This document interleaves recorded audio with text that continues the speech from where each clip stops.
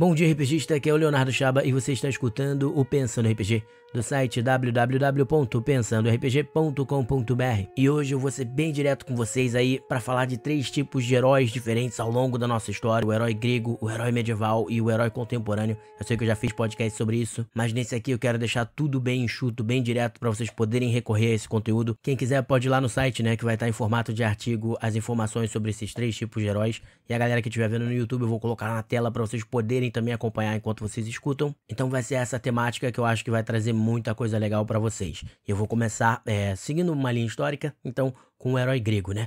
E o herói grego, eu já falei aqui várias vezes, o grande exemplo desse herói grego seria o Aquiles, da Ilíada, e que a galera conhece mais pelo filme Troia, que fala da Guerra de Troia, porque é o que conta a Ilíada, que é um dos textos formadores, né, da nossa sociedade, da sociedade ocidental. Então ele é importantíssimo e muitos de nossos mitos heróicos e tal vêm daí. Mas eu vou falar então do herói grego para que vocês possam ter esse conceito e usar para os seus personagens, ou dentro do RPG de vocês, como uma cultura, que era essa cultura grega dos heróis. E a cultura grega dos heróis, né, você primeiro tem que entender como era essa sociedade grega. E a sociedade grega era o que a gente chama de uma sociedade da vergonha, que vai se diferir da nossa sociedade que é mais baseada no cristianismo, que é uma sociedade da culpa. E o que isso significa?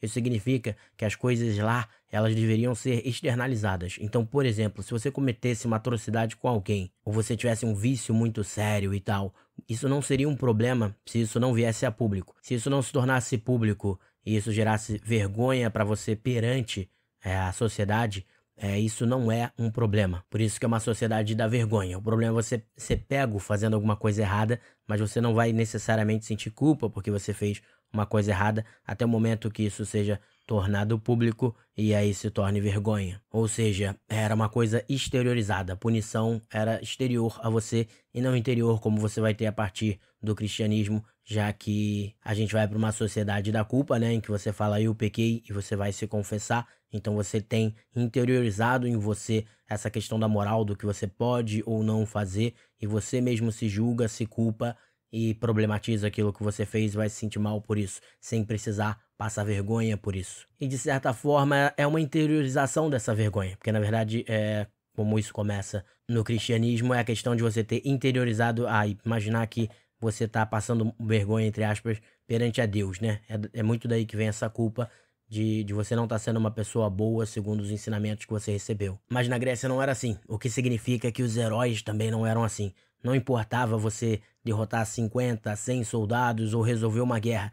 Todo mundo precisava saber que você resolveu essa guerra, que você foi o grande herói nessa guerra, ou então é como se literalmente os seus atos não tivessem acontecido. Então exatamente por isso, né, que você vai ter a questão do Aquiles. O Aquiles é colocado a ele essa questão pela mãe dele, né, na previsão de que, olha, se você for para a guerra de Troia, você não vai voltar de lá, você vai morrer, mas por outro lado, você vai ser imortalizado nas canções dos poetas como Homero e diversos outros poetas da época, né? Por isso até que esses poetas nessa época grega tinham um grande poder e grande influência, porque eram eles justamente que faziam com que suas histórias fossem contadas. Então você se tornava alguém através dessas pessoas e por isso elas tinham, eles eram muito valorizados. E Aquiles decidiu ir exatamente por isso, porque ele sabia que, poxa, se eu for pra lá, então eu vou ganhar uma grande batalha, eu vou ser um grande herói nessa batalha, todo mundo vai ver e eu vou morrer, mas eu vou morrer na glória total e eu vou ser imortalizado, que era o grande objetivo dos heróis gregos. Eles não buscavam necessariamente sobreviver, isso é uma coisa importante. Eles queriam morrer no campo de batalha, mas morrer fazendo algo grandioso para serem imortalizados nas canções. E assim eles pretendiam alcançar a imortalidade. Então você vai ter nesse herói grego justamente esse cara que, por estar numa sociedade da vergonha, né, ele vai buscar ter esses atos e que esses atos sejam vistos. Ele vai buscar por isso mesmo a morte no campo de batalha, já que todo mundo vai estar vendo o que ele fez. Isso se soma também a um outro conceito grego, porque na Grécia, né, tinha uma ultravalorização do corpo, da perfeição do corpo e dos músculos. A gente vê nas estátuas gregas, né, que são sempre muito bem desenhadas. E exatamente por eles buscarem essa perfeição, que eles também buscavam essa morte, não só para serem imortalizados, mas para que a última visão deles, né, a última imagem deles fosse essa imagem heróica e perfeita. Então se buscava o que a gente chama de boa morte, que é essa morte no campo de batalha, com as pessoas vendo, mas também quando você ainda está no seu ápice físico e mental. Até porque na época acreditava-se que aí seria essa a sua forma depois que você morresse também, né, caminhando no Hades e etc, você teria esse corpo mais bem preparado. Então era isso que esse herói buscava, né? Essa glória através da batalha, mas que todo mundo precisava ver e observar e exatamente buscar morrer no campo de batalha para que você tivesse a boa morte, que é uma morte digna, né? Realizando algo maravilhoso, ao mesmo tempo preservando também o corpo e até a mente, nesse sentido de você estar no seu ápice do ápice. E aí é até interessante para quem já viu Troia ou leu, enfim, mas quando o Aquiles, ele, por exemplo, no filme tem a cena que ele prende o Heitor na biga, né, e leva ele. Eu não lembro muito bem no filme, mas acho que no filme ele simplesmente leva ele e tal. Na Ilíada mesmo, como ele tá muito revoltado, ele arrasta o corpo pra lá e pra cá, ele faz várias atrocidades com o corpo, exatamente porque, como ele tava querendo se vingar do Heitor, ele tá tentando ali, né, tirar do Heitor exatamente tudo pelo que o Heitor lutou a vida inteira dele, que era a boa morte. Afinal, ele tinha acabado de morrer lutando contra Aquiles, o grande herói, né, para proteger Troia. Então, na verdade, ele tinha tido a boa morte dele. Ele morreu tentando executar algo grandioso e ele seria cantado nas canções. Então, o que que ele faz para tirar a boa morte do Heitor? Ele vai lá e detona com o corpo dele e humilha o corpo dele, vamos dizer assim, para tirar dele essa glória. E aí esse herói vai ser o diferente do herói medieval clássico, né? Que é o herói mais clássico que a gente tem até na cabeça. Que é um herói já baseado no cristianismo e como resultado ele vem de uma sociedade da culpa, em que se eu cometi algum erro, eu sei que eu cometi e eu mesmo vou me punir por causa disso, ou me culpar por causa disso. Do mesmo modo, se eu executar um ato de extremo heroísmo, não me importa que as outras pessoas vejam. É até melhor talvez que essas pessoas não vejam. É mais virtuoso ainda se as pessoas não verem, mas você sabe. Você sabe que você executou algo grandioso, que de repente você salvou o mundo ou ganhou uma guerra e não importa se as outras pessoas sabem ou não, porque isso está interiorizado. Você sabe e no caso de alguém religioso, Deus vai saber também. Então é por isso que, diferentemente do herói grego, as características de um herói medieval é justamente você buscar também a morte. Então também é um herói que está disposto a morrer, a se sacrificar, e busca isso.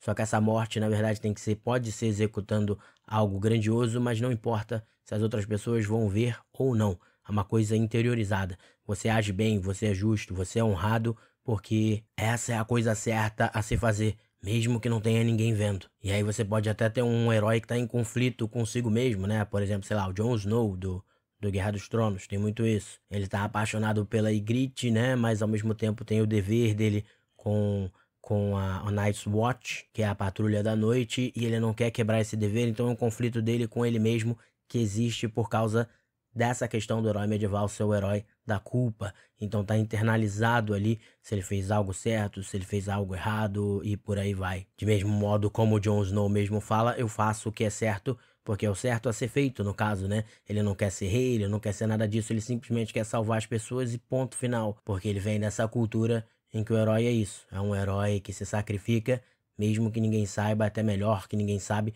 porque simplesmente é o correto a ser feito. Mas como característica básica, a gente tem de novo um herói que busca a morte, busca o sacrifício, mas que ninguém saiba. E o terceiro herói, que eu já falei aí várias vezes, mas vamos finalizar bonitinho, é o herói contemporâneo, e é o herói que é o sobrevivente. Diferentemente do herói grego e do herói medieval, né? Esse é um herói que tem que sobreviver. Ele precisa sobreviver para que ele seja um herói, né? Isso é algo que veio já desde do Holocausto, que é os sobreviventes de Auschwitz, né? E do nazismo, vamos dizer assim, eles contavam a sua história, prestavam testemunho da sua história e aí eram vistos como heróis, etc. E foi mudando a percepção da que a gente tem de herói, não para esse herói que tem que morrer ou que busca a morte e que faz o seu sacrifício, mas não, o herói que ele consegue sobreviver. E a sua sobrevivência que serve de exemplo pra gente de como você pode ser resiliente, como você pode lutar e como você pode superar todos os obstáculos. E vocês vão observar muito esse fenômeno, que é uma coisa que as celebridades tentam abraçar isso para melhorar suas imagens e etc. Ou até de forma inconsciente, né? Que aí eles vão falar o quê? Por exemplo, sou muito fã do The Rock. O The Rock sempre conta a história dele, né? Do Seven Bucks Productions, que ele, um determinado período ele tinha só $7 no bolso e tava todo ferrado, e aí ele conta a história como ali, quando ele chegou no fundo do poço, ele deu a volta por cima e se tornou tudo o que ele é hoje. Então ele presta esse testemunho E aí por isso que a validação ela é externa, mais ou menos como o herói grego, né? Mas diferentemente do herói grego, você busca sobreviver e não a boa morte. Mas a validação é externa porque você dá esse testemunho ou alguém dá o testemunho por você e aí você recebe essa validação externa de que você é um herói, vamos dizer assim, né? Um exemplo a ser seguido e etc. E aí você vai ver, por exemplo, Robert Downey Jr., que vai falar da luta dele contra a droga, contra o alcoolismo e etc. E como ele conseguiu dar a volta por cima e acabou se tornando um Homem de Ferro. E isso vira uma história que as pessoas repetem, acham, poxa, muito legal que ele conseguiu superar tudo isso. Você tem inúmeras celebridades falando do período em que tiveram depressão ou que sofreram bullying e deram a volta por cima. Então tudo isso é uma construção do herói contemporâneo ou pós-moderno, que é o sobrevivente e que dá o testemunho de tudo que aconteceu e mostra como tudo isso foi superado, como ele conseguiu sobreviver a tudo isso. Mas como eu disse, o testemunho não necessariamente precisa vir da própria pessoa, pode vir de uma outra pessoa que dá o testemunho porque viu, porque estava lá. Que aí é o caso que eu sempre cito como exemplo da Malévola, né, do filme com a Angelina Jolie, que é contado pela Princesa Aurora, acho que a gente só fica sabendo no final, mas justamente a Malévola era bruxa da Bela Adormecida e é transformada em heroína. E a primeira coisa que se faz para transformar ela numa heroína é que ela sofre o corte das asas, uma traição, e as asas dela são cortadas, mostra que ela era boa, e as asas são cortadas, então ela fez algumas coisas ruins sim, num determinado período, mas ela conseguiu superar aquilo e dar a volta por cima daquilo e não deixar aquilo acabar com a própria vida dela e se transformar numa heroína e numa pessoa melhor. E aí é exatamente por isso que a Malévola se torna uma heroína nos nossos olhos, pela capacidade de até admitir os próprios erros nesse sentido e dar a volta por cima. Então vocês vão ver que tem vários filmes, né, que estão começando a adotar essa ideia do herói sobrevivente, vários livros, que a gente vê muito pouco na realidade hoje, heróis que morrem, vamos dizer assim, né? O próprio Harry Potter lá, claramente, se você pegar a estrutura do livro, era para ele morrer, para que ele morresse. Seria aquela coisa trágica de que ele precisa morrer para que o Voldemort possa morrer também, né? Claramente essa era a ideia da JK, mas ela acabou talvez não tendo coragem de fazer isso e acabou não fazendo. Porque o próprio público talvez estivesse esperando um herói que sobrevive, um sobrevivente, né? Um outro grande exemplo é o personagem do Bruce Willis em Duro de Matar. É exatamente o herói sobrevivente. Enfim, é isso aí, galera. Espero que vocês tenham gostado dos 3 conceitos e até o nosso próximo episódio.